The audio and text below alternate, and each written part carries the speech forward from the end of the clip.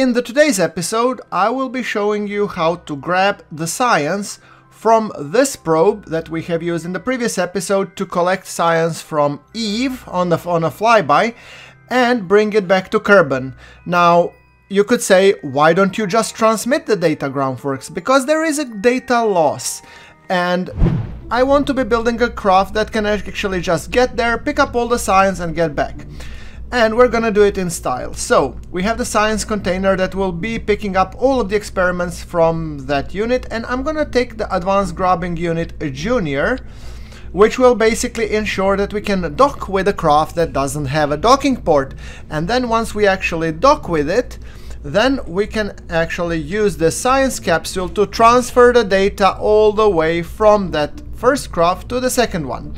So that's the whole idea. So the craft is going to be really simple. It's basically a little bit of, you know, a little bit of batteries, like very basic solar panels. Then we're gonna have parachutes, and that's it. So this is the stage that will be returning back to Kerbin together with its heat shield. Then we're gonna be detaching that, and then we need basically, I'm gonna put an SAS unit, I'm gonna put an RCS unit because we will be doing the docking as well. Then I'm gonna put the Terrier engine, and I need to be placing the RCS motors. I'm gonna place 4 of them. So orbital recovery orbiter. Keep it very simple. So then I'm gonna actually put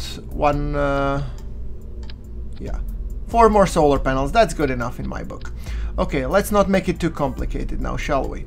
Now, that being said, I want to be placing the adapter. I'm gonna take this one, and I'm gonna be building another stage. So this is gonna take, I'm thinking of taking like Bobcat engine. Let me see. 2 stacks, Bobcat, there we go. That gives us a total of 4.9 thousand meters per second. That's actually 4.6. That looks good. We don't need the 4.9 because I want to also have the thrust away to be on this one to be decent. So it's currently sitting at 1.54. So if I add this, it's 147 with 4.638.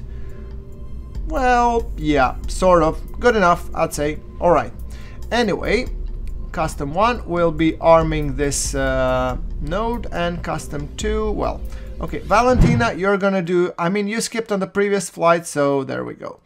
So this time I'm actually waiting until the probes come into a good position where I can actually intercept it and grab it. There we go. Alright, and then we will launch. Valentina, are you ready? SAS on, thrust to max, and let's go! Grabbing unit, I didn't tell you to engage, but okay, apparently it just wants to engage willy-nilly regardless of anything. Alright, look at Valentina, she is happy. So our point is we will go slightly above it into slightly higher orbit as we wait for the probe to pass underneath us, if that comes to that, or if it will be passing us before we get there, then we're gonna go into the lower orbit. Lower orbits are faster, higher orbits are slower, so that means if you really need to catch up to a craft or let it catch up to you, that depends if you're gonna be putting it into higher or lower orbit. Alright, so that being said, I'm initially going for the 100 kilometers over orbit, but we'll see how it goes. Okay, so 70 meters, look at that, and apoapsis wise, I think we will actually be, let's see how will it look for us. Okay, so here we add the maneuver node, and look at that. If I burn enough, I can secure an encounter, a purple encounter, just correct. Hold on. Alright. Now let's first do the orbital insertion. That will take care of this first, and then we're gonna do the rendezvous. Okay, so 949 meters per second to burn. There we go. It's gonna happen in 45 seconds. 5, 4, 3, 2, 1, and ignition. Ditching the stage, going on Terrier. There we go. Thrust to weight is decent, and apparently every time I stage, this thing wants to arm itself. Maybe it's configured to do that, I don't know. Maybe there is some mysterious force. telling it, open up, oh sesame, or open up, oh claw-a-me. Alright, so enough nagging. So let's see, where can we secure an encounter? So at the periapsis, if I go lower, I want to be finding that perfect sweet spot, and there we go. That looks like a good enough approach to me. The burn should be in 1 hour and 20 minutes, which means a couple of revolutions around Kerbin, and there we go. So the burn is gonna be really tiny, 12.1 meters per second, and I think it will be good enough to perform the rendezvous. There we go. This is sort of almost like rendezvous and docking tutorial. Look at that. Intersect is 16 kilometers. I'm gonna correct it once we get actually close. So if we warp here, then we're already close to the encounter, and that means we just have to be burning in the right way towards the target. So that being said, let's see how we can burn towards the target. Okie doke. We are there. Alright, so I'm gonna burn straight for the target, right about here.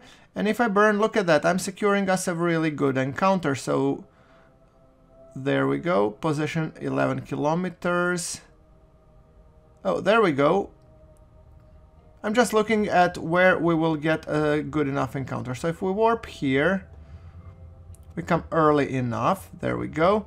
And then target is 38.8 meters per second, and, you know, getting faster. So if I accelerate in the same way, I'm reducing the separation. So the separation is currently 9.8 kilometers, and I'm trying to find the place on the nav ball where I need to burn to reduce the separation. There we go. 3.2 kilometers. Oh, that's nice.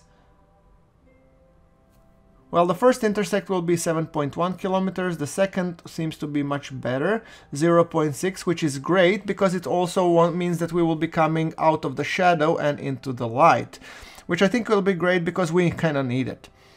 Alright, we do have the lights and everything, so that will be fine. And see, target is 47 meters per second, so if I burn a little bit there, and if I burn to make sure that these two markers align, our separation is getting smaller and smaller. Okay, so we are there, and I want to be decelerating relative to the target. And then accelerating slightly to make sure that we meet our target. There we go, we are meeting our target.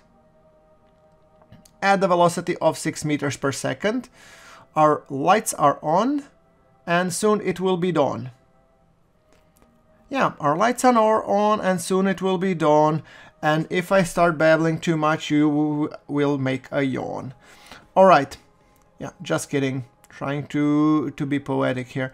Anyway, 200 meters away. The probe is tiny, so really there's not much to see yet. We will hopefully see that dish sooner rather than later. We have a 2.8 meters per second relative to the target velocity, which I think is great. And the sun is already shining on our craft. Beautiful, which means we will be performing in the light after all. So the procedure is exactly the same as for docking. It's basically just making sure that those two target reticules are aimed at each other. And now I'm turning on the RCS and I'm thrusting a little bit way back, and I have to decelerate when it comes closer. And we have to also ram it a little bit, so just a little bit, doink, oopsie. Okay, the claw didn't catch. Let's try again. Burning towards it, claw, catch. There we go. So now, right click on the container, retrieve all, transfer all, and this is how you get all the science back. There we go, collect all, and look at that. We have all the science, so now it's just a matter of retrieving it back to Kerbin. And that you can do very easily by pointing the craft orbit retrograde and burning. Well, kind of simple, isn't it? And we want to deorbit this orbital debris as well. There we go. Release the claw. There we go.